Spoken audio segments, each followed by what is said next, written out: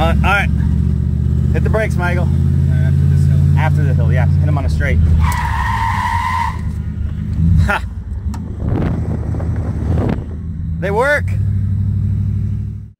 So, this week, we show you how to put disc brakes on this baby.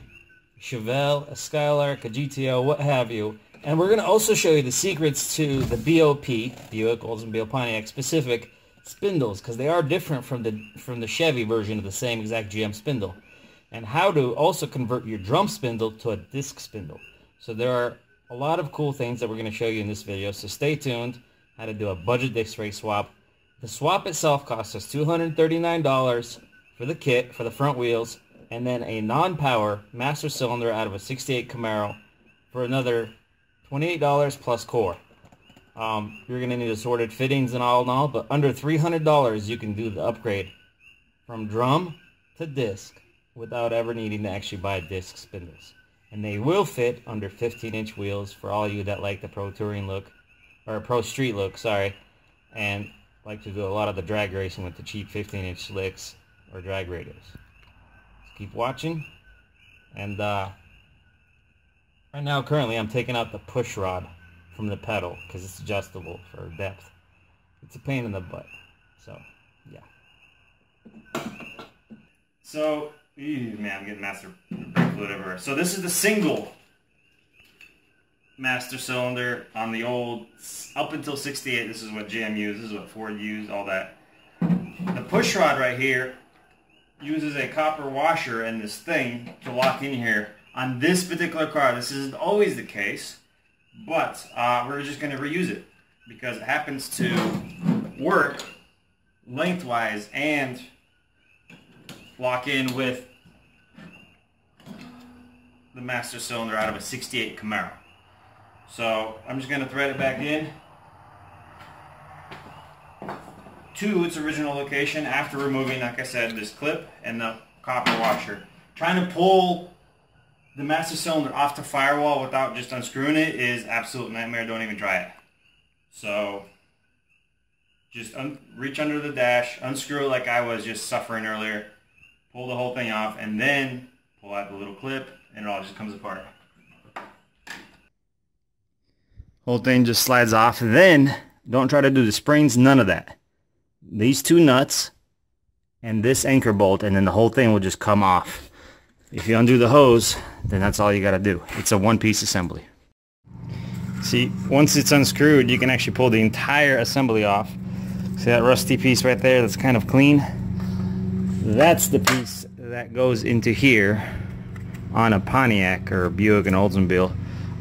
Chevy will have 1/2-inch bolts right here and 5/8 bolts here, whereas in this case on this old Buick, that's a 1/2-inch -20, and then those are 7/16. So you have the option of buying a different steering arm off a Chevelle and a different spindle. The pair of spindles is $130 from Speedway. But there's other places that sell them. I cannot recommend or say anything bad about them. They're just saying they're available there. What we'll be doing is, instead of buying spindles, we're going to keep the budget down, and I'll be cutting off 0.610 of an inch off the top anchor bolt. That is the difference between a disc brake spindle and a drum brake spindle on a 66 GM A body. And then I will also be sleeving the bracket, and I'll show you how to do that with the materials provided in the kit and a piece of the drum hardware, which quite honestly you'll never need again. The drum hubs, those are handy. Keep those. Do not get rid of those, or sell them to a friend who's going to do a Corvette swap or something. But the drum backing plates and all that, that's all worthless. However, like I said, you could use a small piece of it to sleeve this if you got a Buick, an Oldsmobile, or a Pontiac. See, this is what it looks like removed. Nothing spectacular. This is what the bracket is. At this point, if it was a Chevelle, you would just bolt it on. However, as you can see, you need to, sorry, let it focus. There you go. You need to sleeve that, as well as this right here. The kit comes with these. See, as you can tell, this is bare metal. You can paint it, you can powder coat it, do whatever. but this kit doesn't do anything. Those little silver things, they're only there to preserve the rubber. It's not really a seal, it's just something that slides along the pin. Now, one is enough to seal both sides. So of the 4 you have, you can use one, so you could trial and error.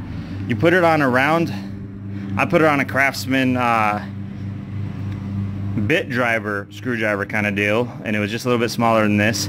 And I just let it spin on the cutoff wheel. As you can see, it's kind of beveled a little bit because of that, until it came down. See, it slips right over the 7/16 nut. What you're trying to do is let it spin until it fits inside that hole right there. And it doesn't have to be perfect. It just has to immobilize any lateral movement, left or right or up and down or any of that. So again, a micrometer left or right, forward and aft, isn't going to change anything as long as it can't move those directions. So again, you have 4 tries. So yeah, you just put them in and do that. For the upper hole, it's a bit trickier. Now this is the anchor boss, I guess you could say. This is the piece that I showed you earlier that pulls out of here. And there it is right there in its natural habitat. It's sitting right there. Well, as it so happens, it has a 1/2 inch hole clean through it, and it's round. So what you do is you put it on a 1/2 inch bolt, and periodically cooling it off. Again, let it spin against the angle grinder while grinding itself down until it fits into there. You pound it in, cut it off flush, and you'll be able to bolt that on flush with no wiggle room whatsoever without having to get an extra spindle.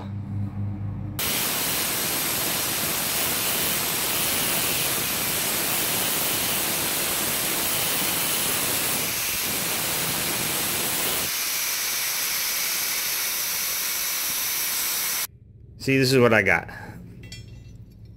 It kind of goes in snug, and you just beat it in. Obviously you would use 2 hands for it, but it's more or less uniform. Like I said, the tiny margin of error that it has is insignificant. The key is to keep movement from happening, and then you just simply cut that off and you'll have it sleeved.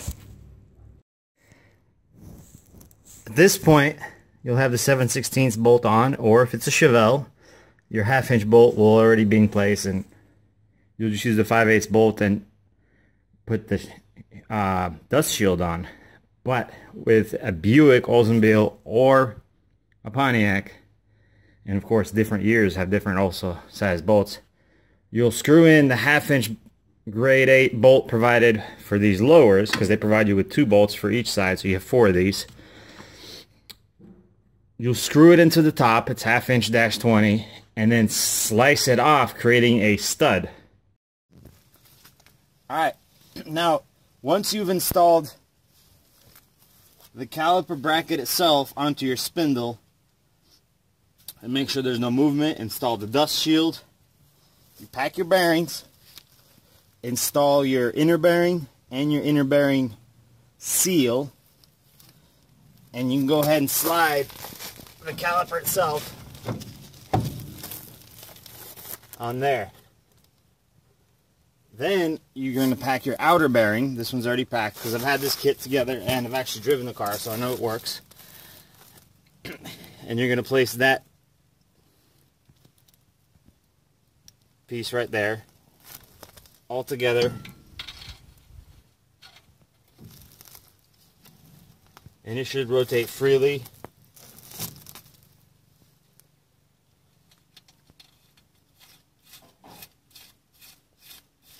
Now the spindle nuts, see, they're tricky.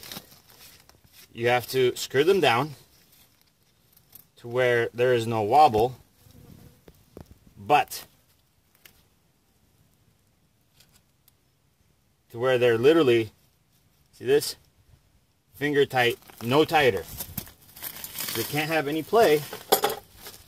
That's why you go a little bit more to make sure all the bearing grease is squeezed out from the roller contact surface, and then you back off to the next one.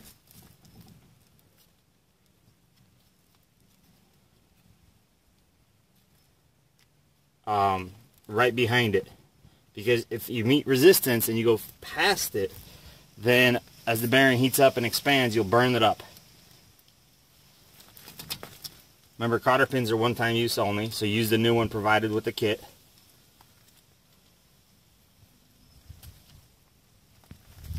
Fold them over. This one's a little long, so you could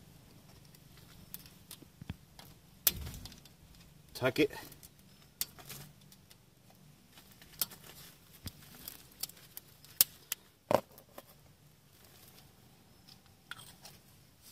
And if you have a rubber mallet or something, tap on the bearing cap. This acts like the outer seal for your bearings, just as the inner seal acts to keep dirt, sand, and stuff away from your bearings, because once that happens, you could potentially also destroy your spindle. Now, this is the inner pad.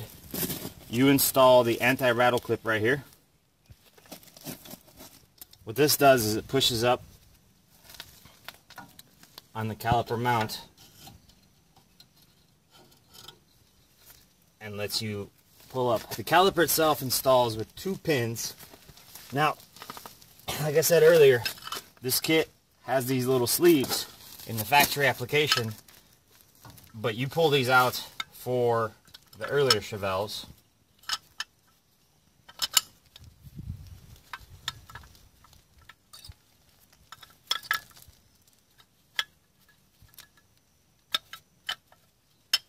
Install your pads and just slide over. Remember to take everything and clean it with brake clean so that you don't have any grease on the rotor, because this will cause hot spots. It'll actually kind of sort of heat treat the rotor on that particular spot and cause all kinds of brake problems. These pins use a 3/8 hex key, the pins that are provided with the kit. The factory pins are a little shorter and those sleeves are used, but these are longer. Make sure to grease them up and to ease them in there and not kink the rubber seals that are inside there. They're not sealing anything, they're just kind of there as a bushing for it to slide freely back and forth. The bleeder nipple, by the way, is 10 millimeters. So if you're looking in your American tool set and 3/8 doesn't fit and neither does 7/16 or 11/32, that is because the bleeder nipple on this kit is 10 millimeter. Alright, so now when your calipers are installed, you install your hose, and the big conversion with this is I went from a single master cylinder to a dual, so you have the 3-way brass splitter, which is about $8, $10, and I had to make the downward portion. I was able to reuse some of my hard lines because they were in good shape, but not all of them. And I installed the proportioning valve that's adjustable in the back. Now this will push you over your $300 budget fee, but for the extra $45 it costs you, it'll bring you about $320 or so. It will let you shut off the rear brakes entirely. And in our case, we installed it in such a way that the brake pedal does not reach it at all when fully engaged. But if you were at a stoplight, you put it in park, you reach down, you could actually adjust the brakes until your back brakes are completely gone, allowing your car not to have to fight the rear brake shoes if you were to do a burnout or warm up your tires. So that was kind of cool. It's a small little thing Speedway sells, and I couldn't find it anywhere else, so that piece you may have to get through Speedway and Speedway only. But there's any number of proportioning valves will work for that particular application. It's just that one had good reviews, so I figured I'd give it a try, and I like it. So yeah, that's all there is to installing disc brakes on your Chevelle, Nova, Firebird, Camaro, what have you. Any of the A, F, or X body GM cars that use this kind of spindle, And you don't have to buy a disc brake spindle unless you really insist on getting the bigger bolts. Because again, Pontiac uses a 1/2 inch upper bolt and a 1/2 inch lower bolts. Buick, for some reason, of this particular year, used 1/2 inch upper bolts and 7/16 lowers and all that. So, all right, Michael, what do you think of your brakes? So, I mean, if you're going and then you push on them, it actually stops now. And you don't have to do some gimmick with the rear parking brake? Right. Still need to work on our transmission a bit, but I was thinking of just chucking it and putting a Turbo 400 in it. yeah. But no, the disc brakes are way nicer. And now that we got that proportioning valve, I mean, yeah, it works. I bet you if I push down hard enough, I'll actually get them to squeak. You actually, yeah, no, don't. That's not very soft. But, alright, so to give you guys a breakdown, there's 2 holes on the pedal itself, one for power assist and one for manual brakes. The actual push rod on a Skylark, your mileage may vary, so to speak, you know, make sure to check your car, but on a Skylark, it is adjustable. So what I did is I put it on the second hole, just in case it didn't have enough throw for the longer dual master cylinder, and it made the brakes super stiff. Michael didn't like them one bit. I didn't like them. Yeah. It was too much. So what we did is we went back to the non-power brake, so it had a little more leverage, and just adjusted the push rod accordingly, and it works great. So now the brakes have a decent feel on the pedal. It is a 1 1/8 master cylinder, so they might have a better feel if it was only a 1 inch, but they work good, they stop good, and as you guys know, if we turn off the rear brakes, even this 210 horsepower 300 Buick with a 2-barrel will do a burnout. Lights them up. Smokes them out entirely. You can't even see the car. Alright, y'all take care, and we got plenty more work coming up on this car and many other cars, so stay tuned and make sure to subscribe and not miss any cool updates.